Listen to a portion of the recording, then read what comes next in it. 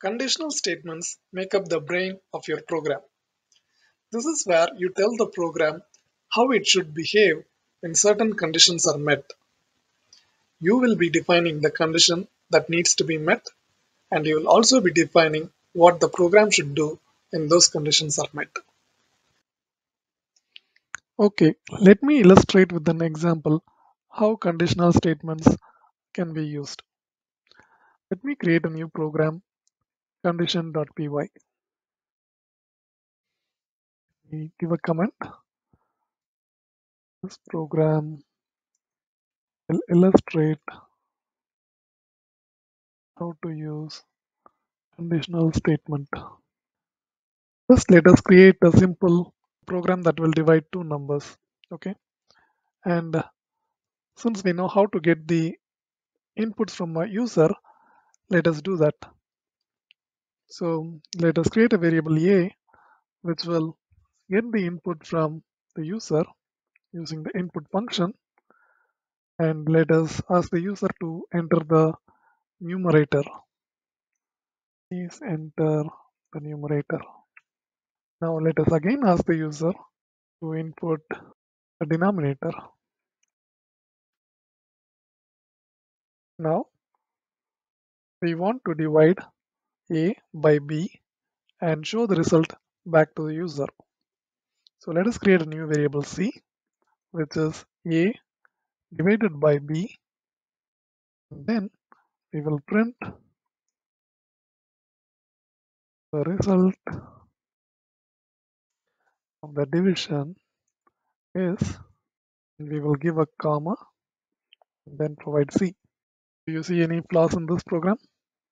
As I told before, the input function will always return a string.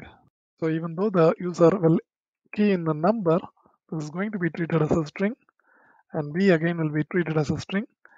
And when you try to do a division like this, Python will throw an error saying that you cannot divide two strings. If you want, we can just quickly execute this program, confirm that. So let me give the numerator as 10, the denominator as 2.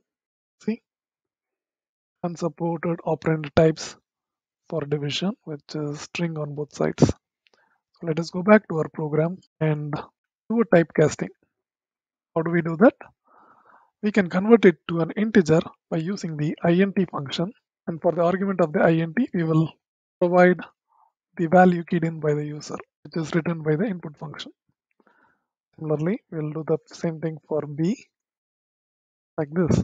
These are concepts we covered in the last module, so if you do not recollect, I again suggest you to go through the previous models.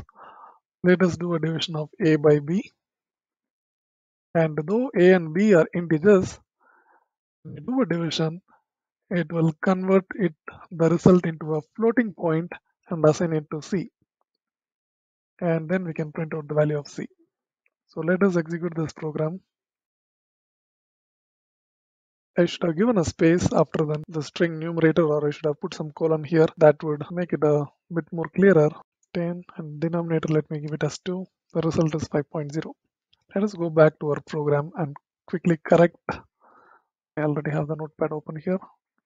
Let me quickly correct the label. I'm giving some additional space like this.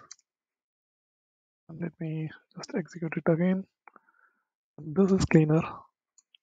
Denominator 2. The result is 5.0. Okay. Now what if I execute this program with the numerator as 10 and denominator as 0?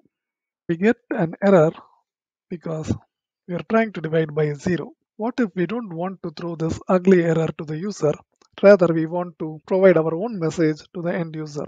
So let us try that. Let us clear the screen and let us go back here. So now inside the program, we have a need to check the value of b, and if the value of b happens to be a 0, then we want to print a message saying that, hey, please re-execute the program with a non-zero denominator. And if it is not 0, then we can proceed to evaluating a by b and assigning it to c, and then print the value of c to the console. So how do we define that condition, and how do we tell the program what it needs to do when the condition is met, which is b equal to 0? Python provides us with an if statement, if, and the syntax for the if statement is if space followed by the condition. In our case, it is b equal to 0. And note that we cannot write like b equal to 0 like this, because a single equal to sign means it is an assignment like you have given over here. When Python encounters a single equal to sign, it thinks it is an assignment operator, and it tries to assign the value that is on the right hand side over to the variable on the left. In our case, we are not trying to do an assignment, we are trying to evaluate the value of b, in which case we are trying to see if the value of b is equal to 0. So we need to use double equal to sign. This is a relational operator, whereas a single equal to sign is a assignment operator. And after the condition, we need to follow it with a colon. Okay. What to do if this condition is met? That we will define on the next few lines, which are indented. Let me do an indentation and say I want to print, please rerun program a non-zero denominator. This is the message we want to print to the user. And if we want something more to do, again we can write that in the next line. And again, if that statement also needs to be executed only if the condition was met, which is b equaling to 0, then you need to indent that line as well. In our case, let us just print one additional line, print thank you. Okay, so these two lines will be executed only if this condition is met, because these two lines are indented after the if block, the if statement. And in the subsequent line, if you remove the indentation, Python takes that it is outside the if block. Okay, the if block is only these three lines now, and anything after this which is not indented will still be executed because they are outside this condition. But do we want to execute this statement, which is a by b, irrespective of this condition? No, only if this value of b is not equal to 0 we want to execute that, right? So Python also provides an else statement, which is else followed by colon. Then anything under the else will have to be again indented like this. And note that else only can go with an if statement. You have a if condition which checks if b is equal to 0, and these two lines will be executed if those conditions are met.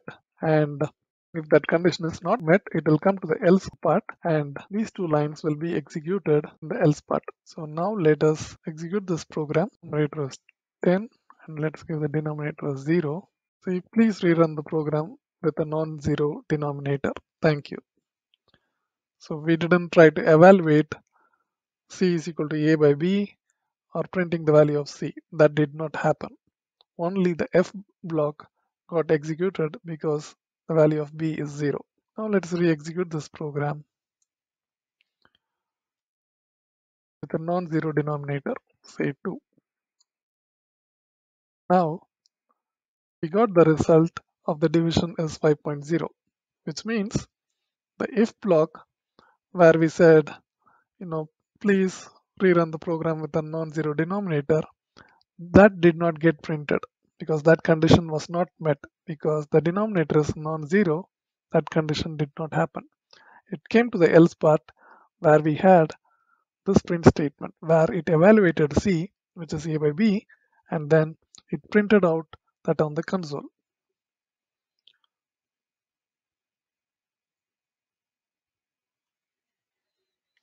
So what other if conditions does Python support?